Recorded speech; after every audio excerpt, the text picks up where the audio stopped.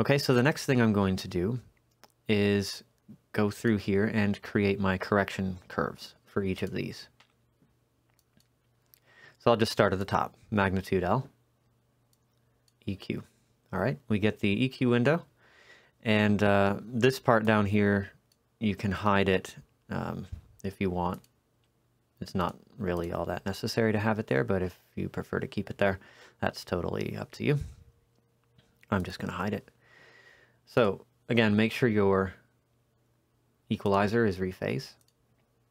Make sure that your room curve is on, and we can see here that the settings I put in the preferences have populated over here. I have 200, 200, I have 0.5 for the low frequency rise, and I have 0.6 for the the high frequency fall. Now the target, this needs to go somewhere in the vicinity of my lowest dip. Okay, so maybe this dip right here is pretty low. So I'm going to take this down to about maybe 66. This can be fixed later. Basically, everything above this target is going to be brought down to the target. So the overall level of my filter will drop a little bit, but that's okay. It will not correct anything below this any more than these boost settings over here will allow them to be boosted. Okay, so we're just going to go ahead and use these settings. Make sure this is 20 to 500. And then the rest of this looks okay. So hit match response to target. Now we can see that the region from 500 around here and below has been matched to the target, and everything above has pretty much been ignored. This is okay. All right. So come down to save filter settings to file. This is my left side, so I'm going to pick left front.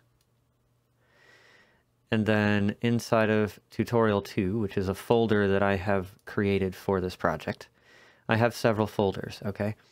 I've made a folder called magnitude banks. This is the one I'm going to save into.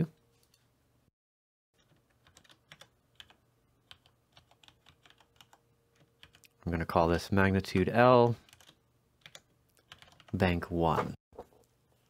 So magnitude L bank 1. Save this, and then generate a measurement from the predicted response. So basically, it's going to take this, and it's going to turn it into a new measurement for us, which we can see right here. Okay, so I'm going to rename this as bank 2. Technically, this one has the settings in it for bank 1, so I'll just go ahead and change that name also. Okay, now make sure that bank 2 is selected. Come back into EQ. All of these settings should be the same, including the target level. And then we're going to change this. We're going to change this to 500, and we're going to change this to 20,000. Okay, so it's 500 to 20K. Which is going to correct from here to here. So we're going to go ahead and let REW calculate this.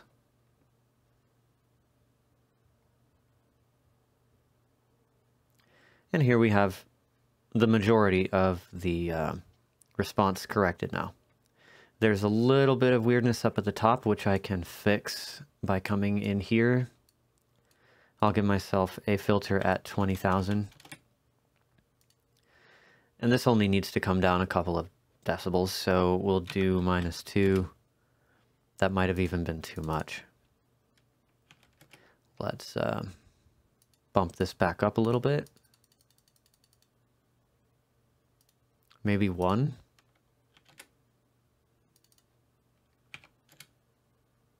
Okay, that looks good. We'll hit this. It reorganizes the filters so they're in order. And then we're looking at this result.